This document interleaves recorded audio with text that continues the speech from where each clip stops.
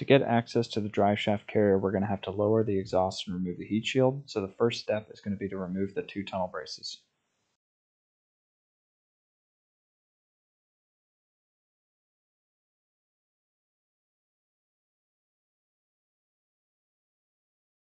Unplug the connectors and remove the 2 hangers near the rear diff.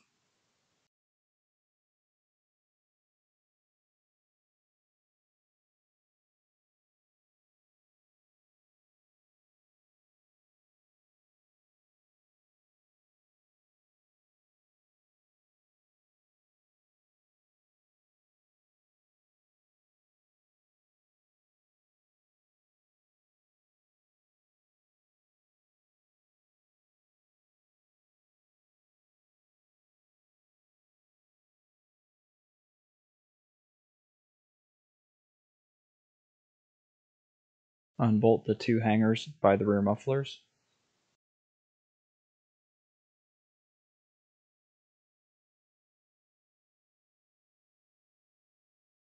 Lower the back end of the exhaust about 1 to 2 feet. Unfasten and remove the heat shield.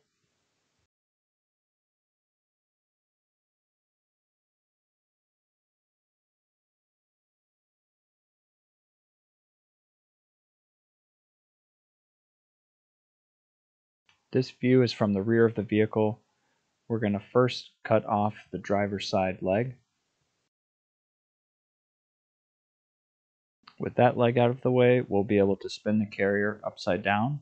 Then we'll make 2 more cuts at 3 and 9 o'clock that will release the bearing.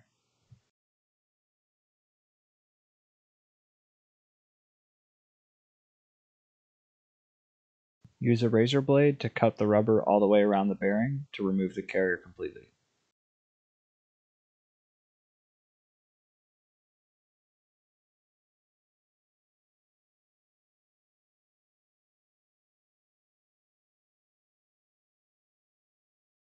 Trim off the remaining rubber support material, leaving the base layer of rubber on the bearing intact.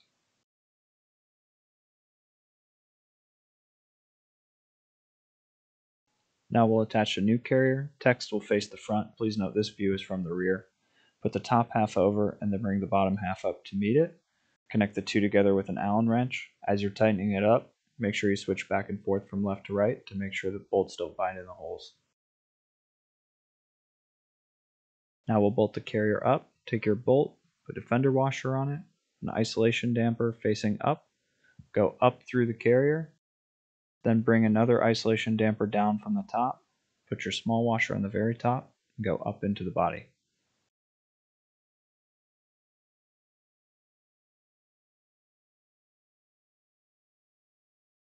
Same thing on the other side, bolt, fender washer, isolation damper, up through the carrier.